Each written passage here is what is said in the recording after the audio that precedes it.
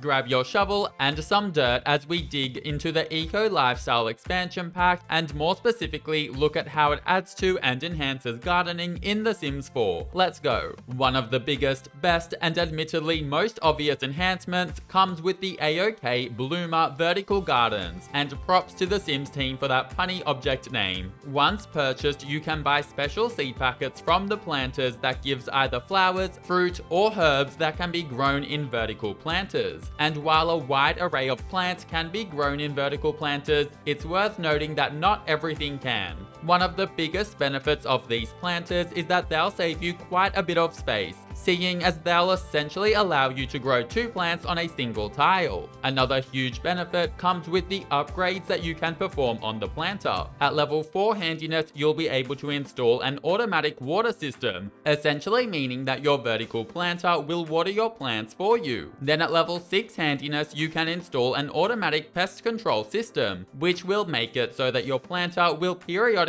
spray your plants to keep pests away. When combined, this will make your plants a lot easier to take care of. And it's not only plants that you can grow on a vertical garden, as you can also turn it into a meat wall and grow synthetic meat on it as well. I see you giving me many strange looks, and I don't blame you, because let's be honest, it's weird. To unlock this strange wall, you'll need to have a sim become a design guru at level 5 of the civil designer career after entering the green technician branch. Once done, you'll be able to click on a vertical planter and choose to grow cruelty-free meat. You can water this meat as well as massage it, and the latter will increase your sim's fitness skill level. And once you're growing this meat, then in time the meat will grow up the wall. Once it's done, then you'll be able to harvest it for a faux meat cube, and this can be used when cooking, or alternatively you can sell it straight from the wall for a few simoleons. Now we're not quite done with planters, even if after the meat wall you want to be done with them. And we're also not finished with the green technician branch of the civil designer career for that matter, as it's through this career that you'll unlock hydroponic planters. Hydro what now, you ask? Hydroponic planters. And these are kind of like your regular garden box's flashier cousin. Similarly to regular garden planters, they'll take up 4 tiles and they can either have 4 bush-like plants grown in them, or alternatively 1 tree. In addition, the main perk of these planters is that they will automatically water your plants for you. That's right, you'll never have to fumble over a watering can ever again. The only kind of annoying thing is that hydroponic planters are rather tricky to unlock. In order to do so, you'll again need to enter the green technician branch at level 4 of the civil designer career. Once you enter, you'll gain the ability to draft an eco-invention concept blueprint using the electronic drafting tablet. Once drafted, you can use your mailbox to submit these for approval. Then 24 hours after it's submitted, you'll know how it went. And if successful, you'll get a work performance boost, a few hundred simoleons, and it even has the chance to unlock the ability to fabricate some awesome new objects, one of which is the hydroponic planter. Note that a higher logic skill will increase the quality of the blueprints that you draft, which will in turn improve the chance of them being successful in unlocking additional objects to fabricate, or even for just getting that work performance and simoleon bonus. Eco Lifestyle also brings with it a new plant, being a soy plant. This is grown from soybeans, which are easily obtained from vertical garden fruit seed packets. Soy plants will produce both soybeans and soy wax. Both can be sold for a few simoleons, while soybeans can also be eaten straight, used as a vegetable in cooking, or used in juice fizzing once you reach level 2 to create tofu,